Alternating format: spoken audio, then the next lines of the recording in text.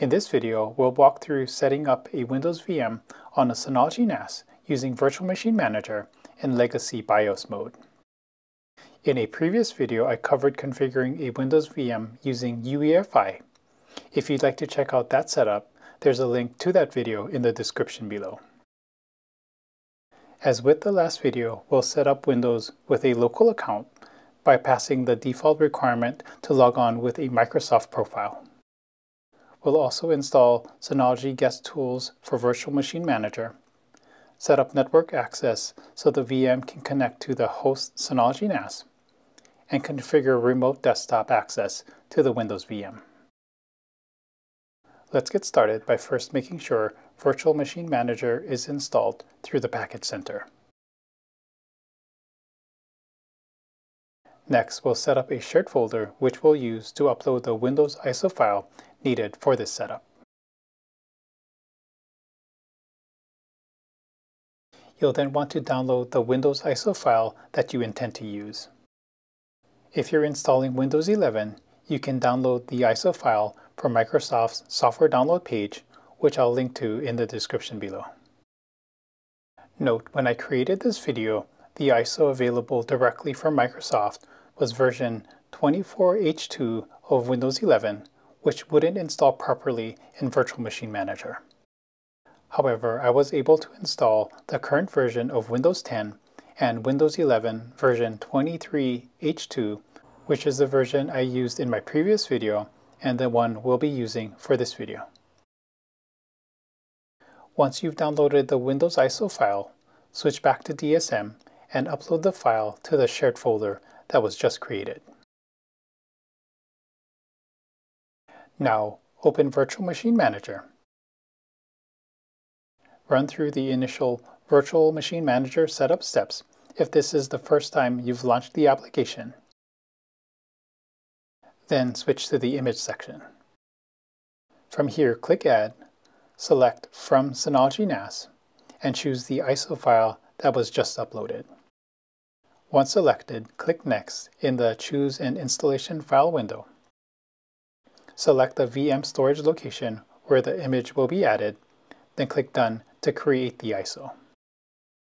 You'll also want to download the Synology Guest Tools ISO as well. Once both ISO files show a status of healthy, go to the Virtual Machine section and click Create. Here, ensure Microsoft Windows is selected. Click Next on the Select Storage window. In the Configure General Specifications window, give your Windows VM a name. Allocate at least 2 CPUs and a minimum of 4 GB of memory. For storage, provision at least 64 GB. For network, leave it as is unless you have a custom network setup. In other settings, select the Windows ISO for boot up. Confirm that firmware is set to Legacy BIOS, and leave the rest as default. Click Next in the Assign Power Management Permissions window. Then enable the Power On Virtual Machine After Creation option in the Summary window and click Done. When the Connect button becomes enabled, click it to open the VM's Web VNC console, where you should see the start of the Windows setup process. Make sure the language and other preferences are set as you like, then click Next and Install Now. When prompted, select I don't have a product key for now. Then for the operating system, I'd recommend selecting Windows 11 Pro. At this point, you'll likely see a warning saying that this PC can't support Windows 11, so exit the installation. From the Windows Setup window, press Shift F10 to bring up the command prompt, type regedit, and hit Enter to open the Windows Registry editor. Navigate to HKey Local Machine, then System, then Setup. Under Setup, create a new key by right-clicking in the main window, select New, then Key, and name the key labconfig.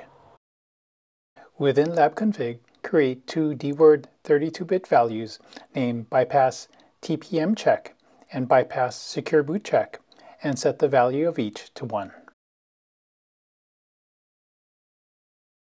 Now you can close the Registry editor, exit the command prompt, and start the Windows setup process. You can now either enter a product key or choose I don't have a product key once again. I again recommend selecting Windows 11 Pro. Now continue through the setup. Accept the Microsoft Software License Terms and click Next. Choose Custom Install Windows Only for installation type, then click Next to install Windows on the unallocated drive that was set up earlier. This installation process took approximately 15 minutes to complete on my NAS. Once the installation is complete, the VM will reboot and we can continue with the setup.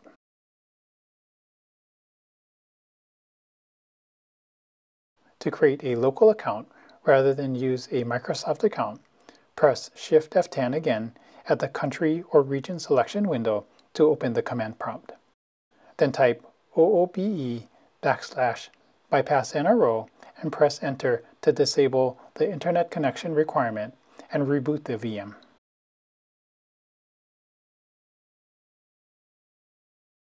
When you're back at the same screen, open the command prompt again and type ipconfig/release to release the IP address, then type exit to close the command prompt.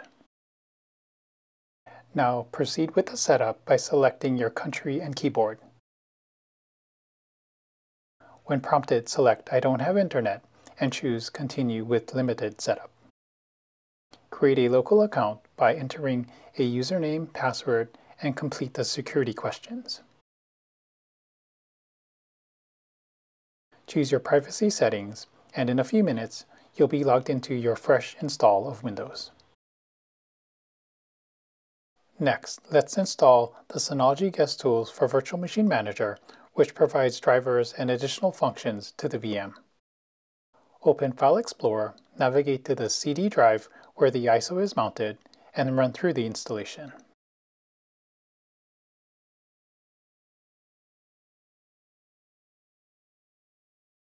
Reboot the VM after the software is installed.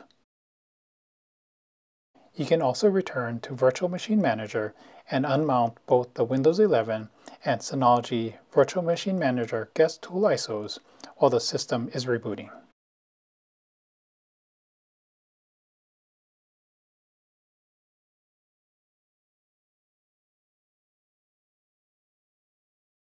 The reboot will bring the VM back online as well. To access files directly from the Synology NAS, we can use SMB, which is enabled by default in DSM. In Windows, open File Explorer, select Network, and turn on Network Discovery and File Sharing, which I'll enable only for the private network I'm using. Windows Network Discovery will then detect the Synology NAS running the VM, along with any other SMB servers on your network, allowing you to log in and view files on the NAS.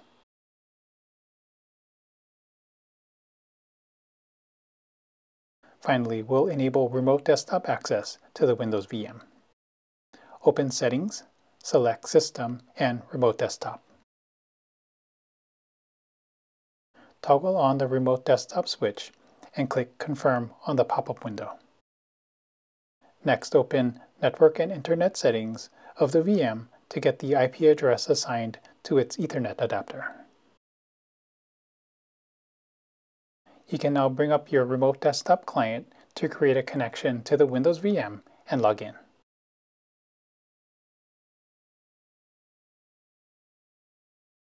Note that I found that the time was incorrect in my setup, so adjust the date and time settings if necessary.